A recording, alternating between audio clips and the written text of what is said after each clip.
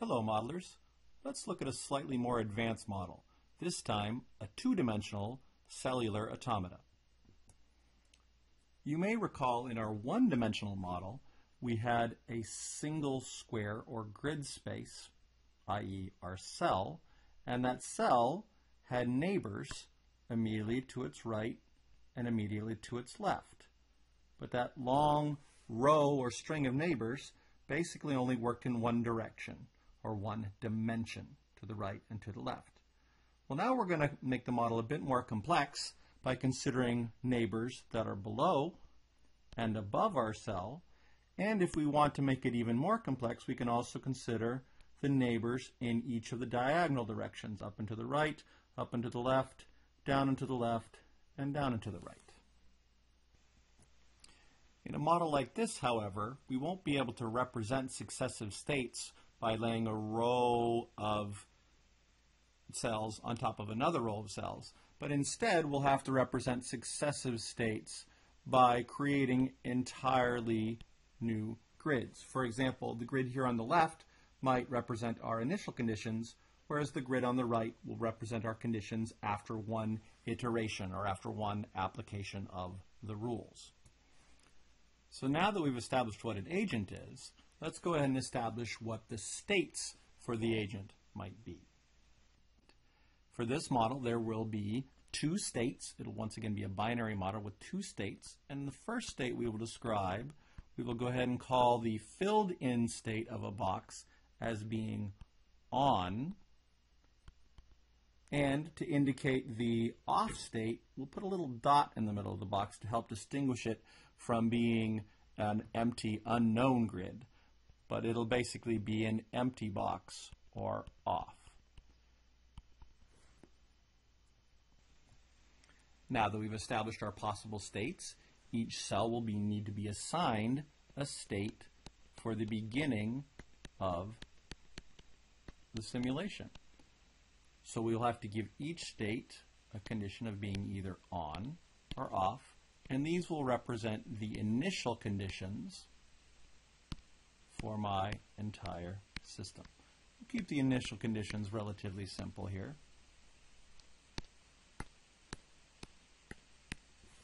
There. Now in this model, each cell has 8 possible neighbors plus itself to be concerned about. So that would be 2 with the 2 states to the 9th power for 9 possible things that have different states, which is 512 possibilities of different states for each cell to look at. And if we were going to come up with possible rules for all of those 512 combinations, that would be 2 to the 512th, which very quickly becomes a very big number, 1.34 times 10 to the 154th power. Yeah, we're not going to look at that particular version of this model. Instead, we're going to consider a more simplified rule set where instead of considering all the possible combinations of every single neighbor, we're instead going to look at a count of how many neighbors each cell has that are either on or off, and not really caring about which ones are on or which ones are off. For example, in this particular case, for the cell in the middle, you'll notice that it has 2 neighbors that are currently in the on position, filled in, and it has 1, 2, 3, 4, 5, 6 neighbors that are off. And then it also has its own state to be concerned about, whether that state is on or off. Because we are counting neighbors, though, we are also going to have to be careful and think about how we're going to handle cells that are on the boundary. For example, let's consider this green cell right here. It's up against the boundary. It doesn't appear to have any neighbors on the left-hand side, although it does have neighbors above and below and to the right. So, how are we going to handle its count of neighbors? Well, we could just ignore the fact that it has no neighbors on the left, Or we could also do as we did before and assume that it does have neighbors, but that those neighbors are on the opposite side of the grid, that the sides of the grid, for example, this left-hand side, is attached to the right-hand side of the grid. In this case, this would have a neighbor immediately to the left, which is on the far right side of the grid. But if you want to go up and to the left, you end up with the one that's up above that. And if you go down and to the left, you go to the right-hand side of the grid and grab the neighbor that is there. This gets to be even a bit more complex when you consider the grid boxes that are in the corners. For example, let's look at this grid box, highlighting in yellow, in the upper left-hand side. Well, it has 3 neighbors that are immediately visible on the grid. However, where are its remaining 5 neighbors? Well, if we go directly up off the top of the screen, that should lead us up off the bottom of the screen. If we consider the top and the bottom connected to each other, the neighbor that's above it is actually the neighbor on the far bottom of the screen. The neighbor that is up and to the right,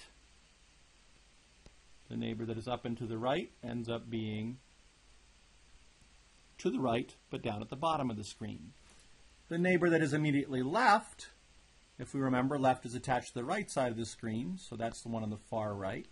And the neighbor that is down and to the left ends up being way over on the right hand of the screen, but still down.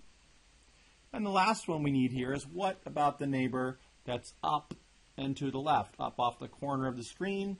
Well, that will be the neighbor that's all the way down in the lower right side of the screen. And that's how we can connect these if we would like every single one of our cells to have a full group of 8 neighbors. This set of boundary conditions are what we call toroidal boundary conditions. T-O-R-O-I-D-A-L.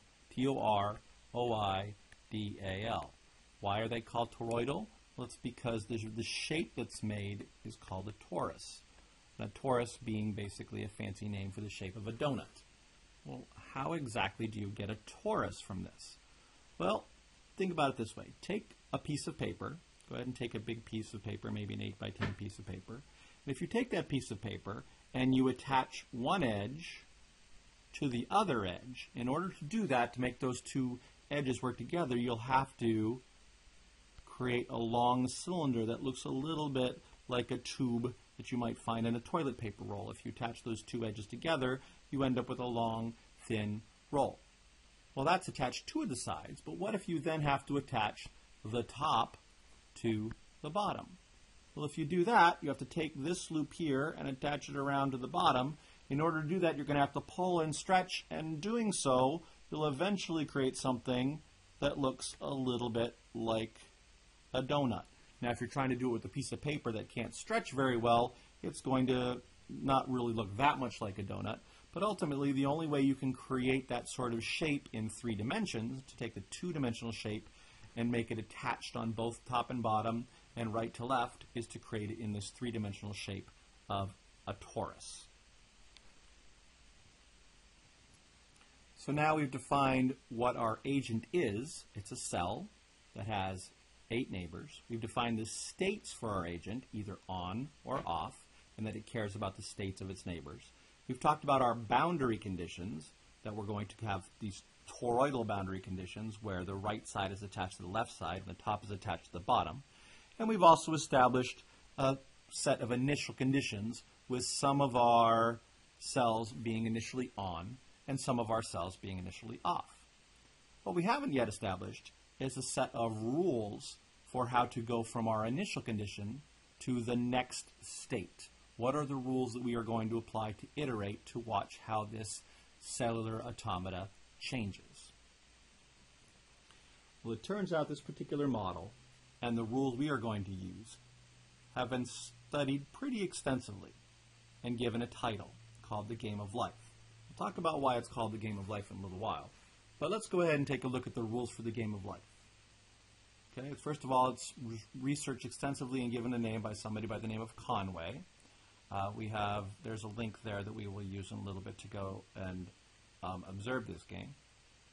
But here's the rules. Our agents, individual grid boxes in 2 dimensions with 8 neighbors And here the neighbors are given north, northeast, east, southeast, sort of map directions. Boxes on the edge of the grid can be considered to have fewer neighbors, or the neighbors with the boxes on the or be neighbors with boxes on the opposite side. We're deciding to use the toroidal boundary conditions with boxes on the opposite side. Two binary states, on or off, 1 or 0, or full or empty. Our initial conditions is initial grid of boxes, like we've drawn. And there are lots of possible initial conditions that we can perhaps look at in a little bit. All on or all off, single cell on or single cell off. Maybe we can create some patterns, or we can randomly distribute things. Okay? And what is an iteration? Well, the iteration is redrawing the entire grid with all the new states. And you can either redraw it in the same space, erase everything and redraw it in the same space, or you can redraw it in another place so that you can see the progression. We are actually going to try, in our first example, to redraw this in another space. So now let's look at Conway's rules. The rules for the game of life say the state of a new box is determined from the current box and its 8 neighbors. So in other words, if I'm in a certain place, my next state will be determined from my current state as well as the state of all my neighbors around me. If I live, that means that I was a full cell, I was on or full at the beginning, and I remain full.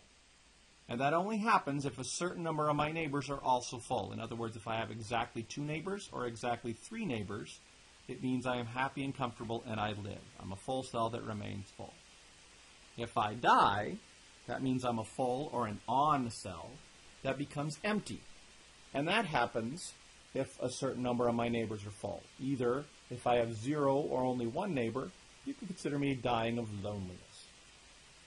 If I have 4, 5, 6, 7, or 8 neighbors, you can consider that as me dying of overpopulation or crowding. To be born, that's a condition where an empty cell becomes full, going from empty to becoming full. And that happens if a certain number of neighbors are full, exactly 3 neighbors, 3 and only 3 neighbors. Otherwise, there's also a condition of just remaining empty. That's the fourth situation where empty stays empty. And that occurs when I don't have 3 neighbors, exactly 3 full neighbors. There's also a condition where old cells can change color to identify them. That happens in the computer model that we'll see in a little bit. So let's record the rules here, shall we? If we are in an on state and we want to stay on, that's called living. If we're in an on state and we need to turn off, we're going to call that dying. If we're in off state and we need to turn on, we're going to call that being born.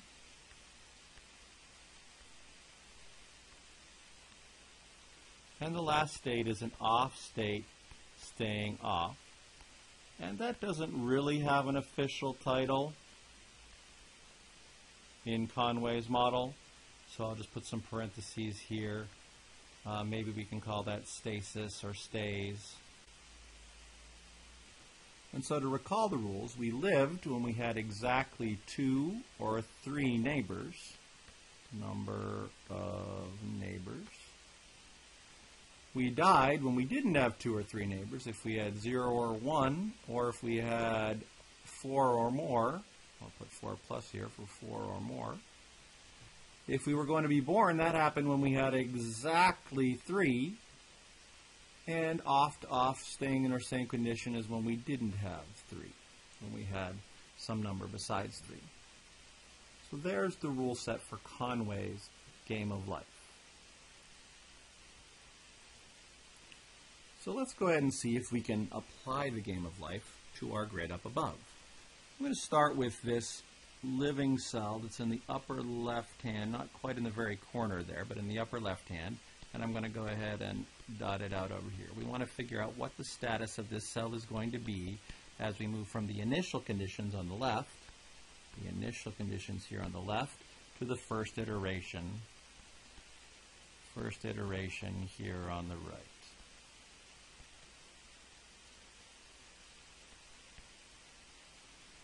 Okay, so let's look at this. If I look first, I see that I have a living cell, or a cell that is full, which means I'm either going to live or die, and I do not need to worry about the rules for being born or staying put. I either am going to live or die. So now I need to count my number of live neighbors. In this case, there is one live neighbor to the south and one live neighbor to the southeast, in which case I am going to live. So I'm going to take that grid and I'm going to fill it in. So in the next iteration, it will be live. And I'm going to look at the next grid, the one immediately to the right of that. In this case, I have a grid that is not alive, so it is empty, it's off to start with. And so I'm going to use the rules to determine whether I am born or whether I stay put. Well, to do that, again, I count the number of live neighbors I have. 1, 2, 3, 4.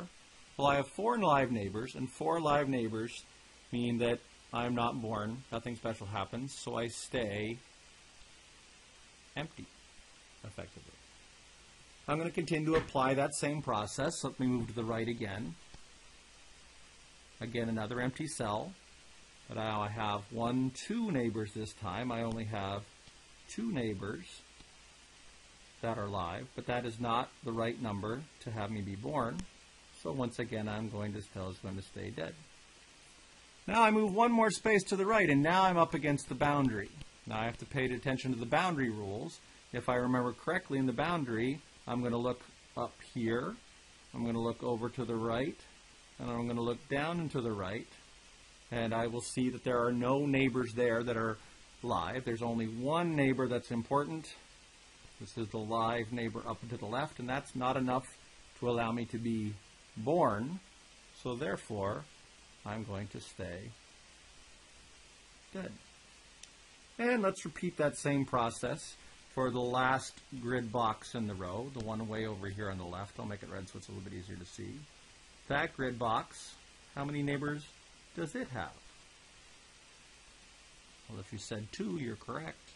Only the 2 to the right and below, because there are none on the other side. We would have to look over here on the other side of these 3, but there aren't any live boxes there. And because I have exactly 2 neighbors, similarly, that cell does not come to life. So now we've calculated one row in the new iteration, but we would like to figure out what all 25 of those boxes do. So take a moment, take some time, and see if you can calculate a few of these. Pause the recording, calculate as many as you would like. I'll do the same, and then we can check our answers.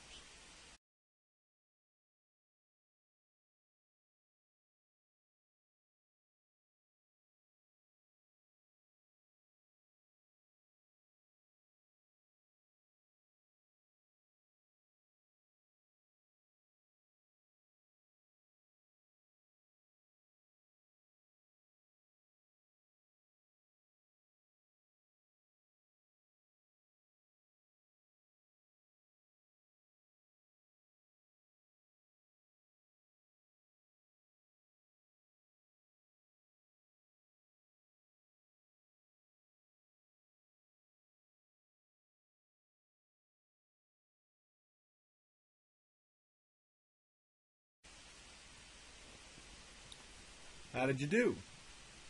Well, notice there's been a bit of a population boom here. 3 of our cells that were originally there survived because they had enough neighbors, as did one of the cells down near the bottom. However, a couple of cells passed away from loneliness, but there were some conditions that were just perfect for the creation of some new cells. And now we have 4 new cells, the population has grown. So in our first iteration, our population, or our number, population being the number of full cells or the cells that are on, is now bigger. What do you suppose will happen in the next iteration? Well, there might be some conditions for additional cells to grow, but you'll also notice that some of the cells that are already there are going to be crowded. For example, this cell here now has 1, 2, 3, 4 neighbors, which means it's overcrowded, and it will not survive through the next iteration. That cell will be empty in the next iteration.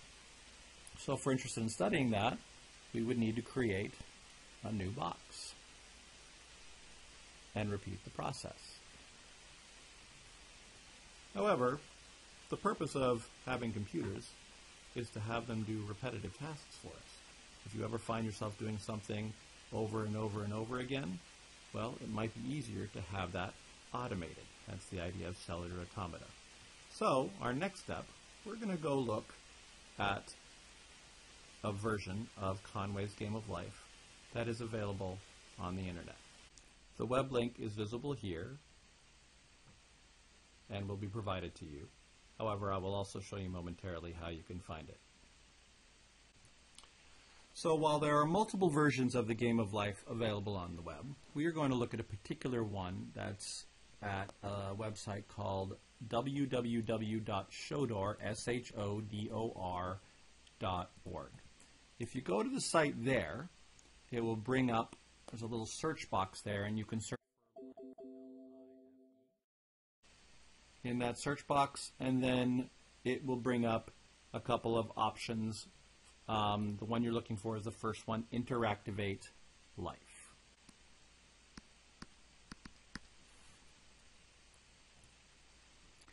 What you should see when you first start up this program is a grid with lots of small dots on it. And what you will recognize is each of those, if you look closely, are small square grid spaces.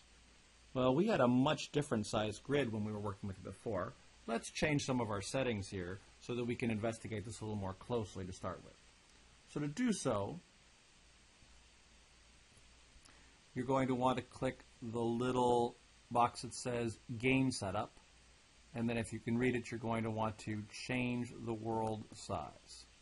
Game Setup, change the world size. And let's go ahead and configure this into a 10 by 10 grid. And apply your changes. When you do so now, what you should see, the grid will be blank, but you can click Randomize, and you will see that it will fill some of the grids with red, and the others will remain black. The red will be our on, and the black will be the off. And you should see that this is a grid that's 10 units across by 10 units up and down. If you once again click on the Game Setup and look at Change Rules, you will see the rules of the game, which could potentially be changed, but here's how they're listed there. You can sort of see that you can either live or die when you have 0, 1, 2, 3, 4, and so on number of neighbors. And our rules here are the standard rules of you live when you have 2 neighbors or 3 neighbors and die in all other cases. And then we can also use a checkbox to indicate which conditions under which an empty cell becomes a live cell, or in other words, whether something is born in that particular spot. We do not want to modify the rules at the moment, so go ahead and ignore those changes and return. Now, one of the things that you can do here is you can add any cells at any time. And notice nothing's actually happening because we're not running, or we do not have the, we're not actually applying the rules at the moment to this particular grid. So we're going to ask you to clear the grid to start with, and go ahead and put a single block out there in the middle. Well, you should already know by the rules what's going to happen to this single block. If I apply the rules, the single block should die of loneliness. Hit Step. When you do so, the block goes away. Well, try this. Let's put 2 blocks in place. What do you think was going to happen with those 2 blocks? Well, if you look at the block on the top, it's going to do what? Well, it only has 1 neighbor, so it's going to die of loneliness. What about the block at the bottom? It only has 1 neighbor. It's going to die of loneliness. Let's hit Step. And now I have nothing on the screen again. What happens if I hit Step again? Step, Step, Step. Well, none of them are spontaneously born. Once they're gone, they're gone. But do you remember what this condition is called? That where each step looks just like the step before it? That would be what we would call steady state. Our state remains the same no matter what. Let's try another setup. let's put 3 of these little cells next to each other. Now think about this. What's going to happen here? What's going to happen in this situation? Can you predict what's going to happen when you hit step? See if you can figure it out.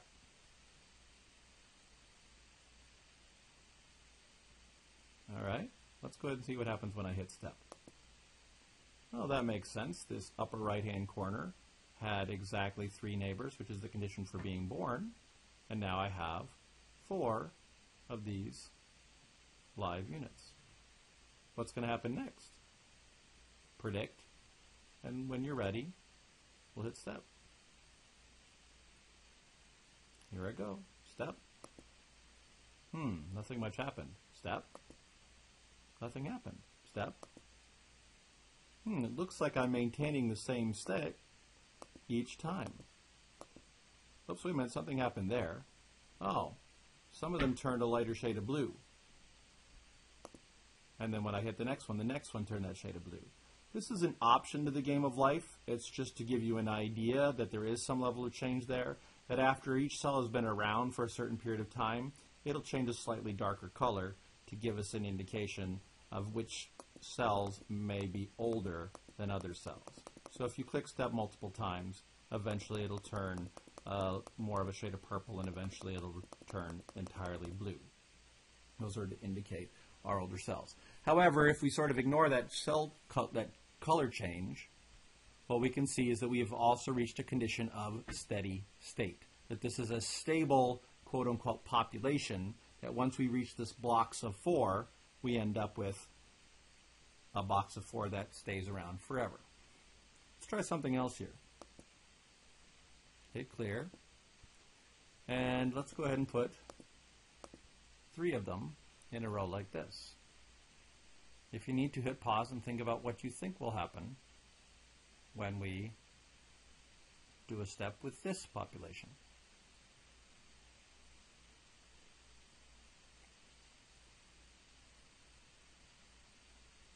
All right, let's take a look. Step. Notice it changed our configuration a little bit. What if I hit step again? Step, step, step, step. It seems like I'm falling into a bit of a pattern here. Oops, there's that one in the middle. The one in the middle is not changing. It seems to be getting older, but the ones on the sides are. I'm going to go ahead and hit start. What start does is it's going to run each iteration and do them over and over and over again. And what we can see is this seems to go blinking back and forth between the vertical orientation and the horizontal orientation with each step. Let's talk about some of the patterns that we're beginning to see. So we saw a steady state pattern where we had this square, and we saw a pattern that went back and forth in a cycle. We're going to call that a cyclic pattern, C-Y-C-L-I-C, a cyclic pattern. And that pattern has a period being the length of time from when it goes from one state to another state and then returns to itself. In this case, the cyclic pattern has a period of 2. 1 step, 2 steps, and I'm back where I started. 1 step, 2 steps, and I'm back with where I started. So the pattern down here is a steady state pattern, basically cyclic with a period of 1, but we call that steady state. And up here, we have a pattern that's cyclic with a period of 2. So, what other patterns are there? What else can you find? What happens if I build something like this? What do you think is going to happen?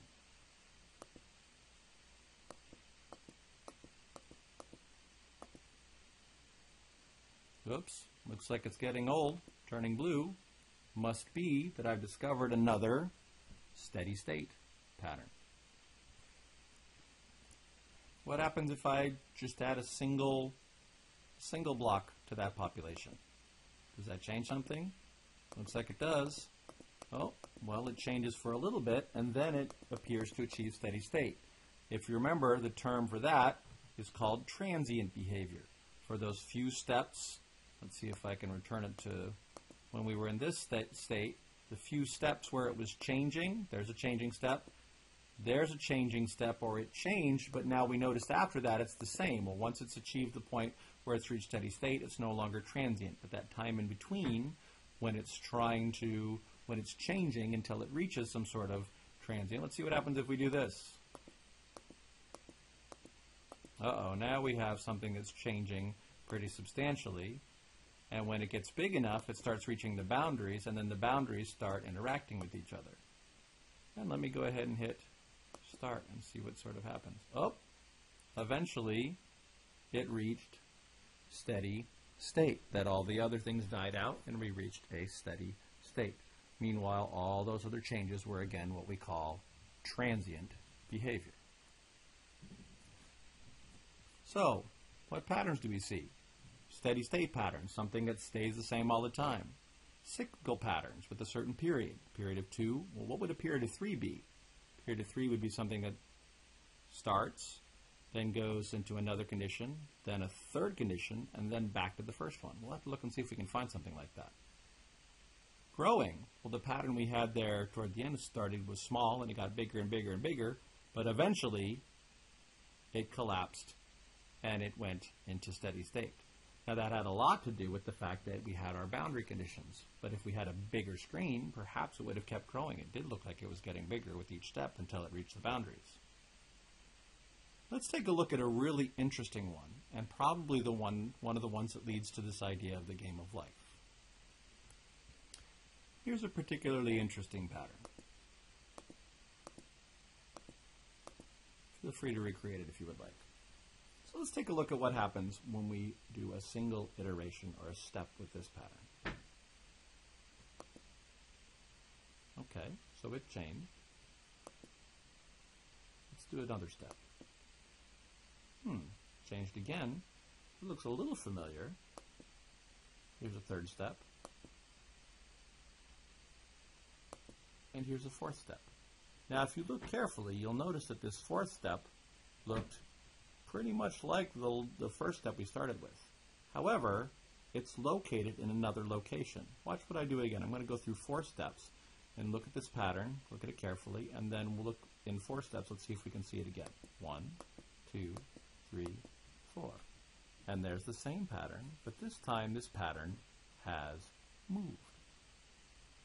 In some ways, this pattern is almost cyclic, with a period of 4, because it took us 4 steps to repeat what it looks like. However, it also shifted in its location. It's no longer in the same place. Now watch what happens when I hit start.